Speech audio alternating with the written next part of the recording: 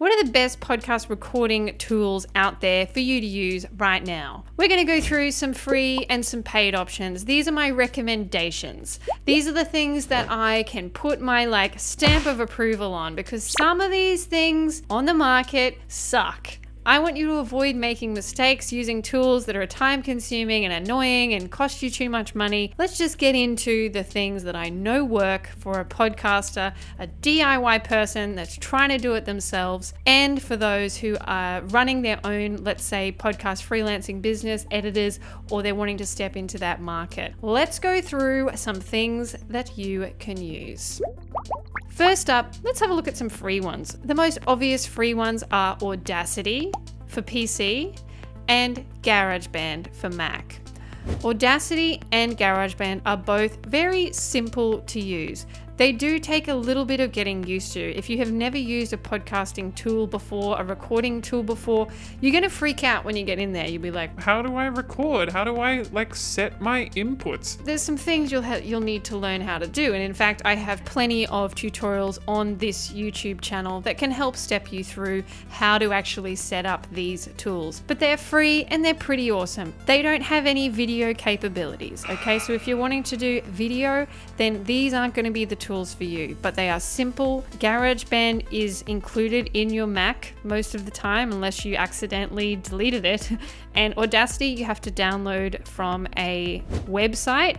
You can download that. There are plenty of tutorials and ways that you can learn how to record, how to set your inputs, how to set up your EQ and your compression and things like that. They are most of the things as an audio podcaster that you really need. You just need to have a place where you can hit record. You need enough space on your computer so that you can actually record it and save it. You need to be able to select different inputs, like different microphones. You need to be able to EQ it, compress it, and put some music in it. If we think about what you really need, that's kind of really it. If you've got multiple people and you're all together in the one space, GarageBand and Audacity can also handle that. They can handle multi-channel editing, recording as well. A little bit more of a setup to do that, but do know that you can absolutely do that within Audacity and GarageBand. So they're the free tools that I recommend. The other completely free tool that I recommend, if we're just talking about recording, is actually just your phone. Go to the voice memos section of your phone, talk into your phone like this. Hello, blah, welcome to my podcast. You could do that. And then if you use Buzzsprout as your podcasting host, you can have intro and outro that you've already recorded, already set there. It's pretty simple. That's free and pretty flippin' simple, but I don't recommend it. The phone is okay, and I will do a separate video on how you can optimize your phone to be your audio source and actually have it be pretty good. With no gear, no money, you can make it work. So that's my recommendation for free. GarageBand for Mac, Audacity for PC. Your phone, if you're grassroots, you're just recording and then you're uploading and you're not doing any editing, you could just do that. Don't go anywhere else, don't do any other things. They're the three things that I recommend for free. Paid is a little bit of a different conversation. Now, if you want to do video as part of your stack, there's also a free program called DaVinci Resolve. You can get the free version of DaVinci, and then that will allow you to have video editing and audio editing, and it costs you nothing. The software is so good for free software, it makes no sense to me. Why is it free? Is there some loophole that I'm gonna get in trouble for? It's a good free one to use. You can't do all the things unless you do the paid version, and even that is pretty cool, because with the paid version, you're not paying a subscription every month. You pay for a license. It ends up cheaper. But if all you're doing is getting the video from your phone and a microphone, or you're using, like I am now, a camera, all you need is a way to edit, chop up the video, do some color grading, do some EQing, do some compressing, and then export it. It doesn't need to be super complicated. You don't need to have all the bells and whistles and the fancy motion graphics and all the stuff that we use here at Bamby Media. At its core, it can be a simple thing. You can, ratchet up the complexity as you go along, but you can do DaVinci Resolve free for your video as well. That's pretty flippin' cool. Let's move into the paid options. Now, I did kind of just mention one there. DaVinci Resolve, if you're working with video, has a fantastic paid option for software, and that's video and audio. Its audio isn't too bad either. You've got a bunch of different ways that you can edit within DaVinci, but do know that the audio section of DaVinci is pretty easy to manage. It is a learning curve like anything, but it does the EQ really well, it does the compression really well, the motion graphics, all the things in DaVinci Resolve for a paid software is a fantastic option for podcasters wanting to use video. It's robust, it's awesome, I highly recommend it. If this is your first time and you're a DIYer, DaVinci might be too much. That's where Descript can be really helpful for you. It's fairly easy to learn, and in fact we have a mass amount of tutorials. We have a whole free DIY podcaster course that you can do that shows you how to use Descript. That's pretty damn good, and it does do video, and it does all the EQ stuff, and it has a bunch of AI tools, and it helps you with audio enhancement. As a paid tool, it's good, but as I have reviewed, bugs. There are issues with the platform that I find quite frustrating. So it's not going to work the way you want it to work every day, and also they change things a lot.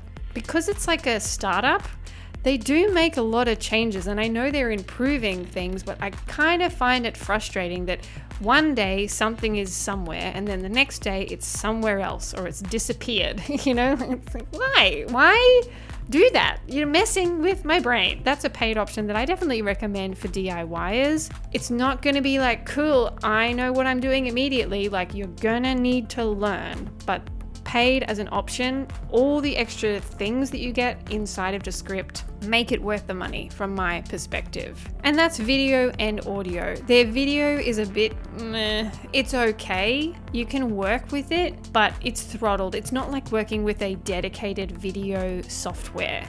There are issues with it that you won't find on other platforms like DaVinci Resolve. If you're audio only, Descript is so good. Like, it's such a good software. I'm so glad that it exists. There are issues, there are bugs, but if you're doing it all on your own, Descript is really where I would recommend that you actually go, that you start.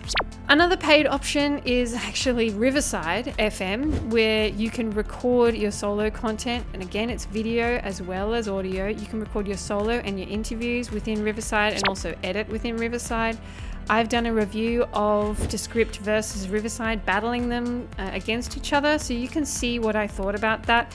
But that as a tool for recording your podcast is actually quite a decent one as well, so I do recommend Riverside. This is for like the novice, okay? So Descript and Riverside, they're your kind of novice platforms that you would use with good AI capabilities that help you understand things easier. They can't do everything that you want. If you want a bigger, more robust system and you want it to be paid, then DaVinci Resolve is definitely where it's at. The other paid one that you can use is Adobe Audition and Adobe Premiere Pro. Those are two paid tools. You can get a Creative Cloud license and you kind of get a bunch of things in there, or you can get just one software. They're both really good too, and Adobe has been working really hard in the AI space to up-level a bunch of things in their service and their software options there.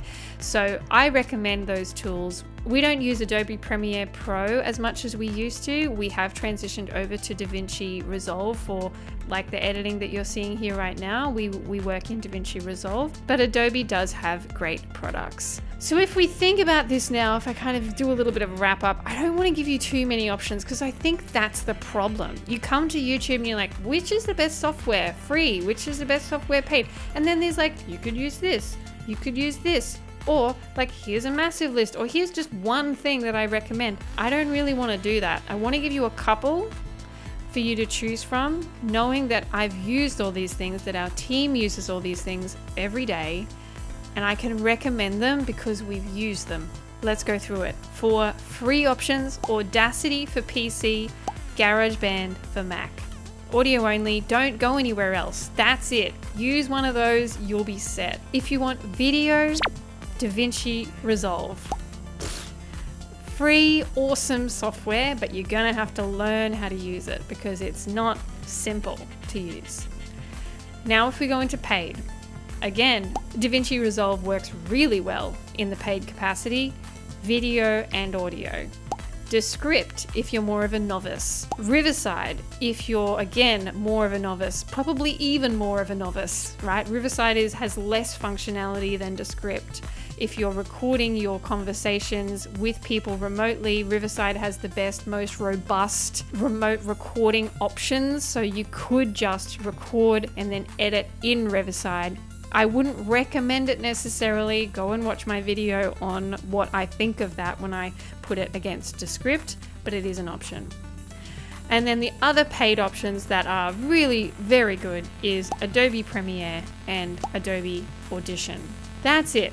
There's other tools like Hindenburg, which is good, Pro Tools, which is fantastic. It's just a lot though. You don't need to search through every single thing. Just use one of these tools that I've recommended, probably DaVinci Resolve if you're audio and video, and if you're audio only, you can start out with GarageBand and Audacity, completely free, and that would be enough to get you going. Okay, that's it. That's my wrap up. I hope that's helpful. Let me know in the comments if there's something else that you're like, Brianna, no, I use this and it's amazing. let me know. I'm open to opinions, I'm open to discussion, and I hope you have a good day.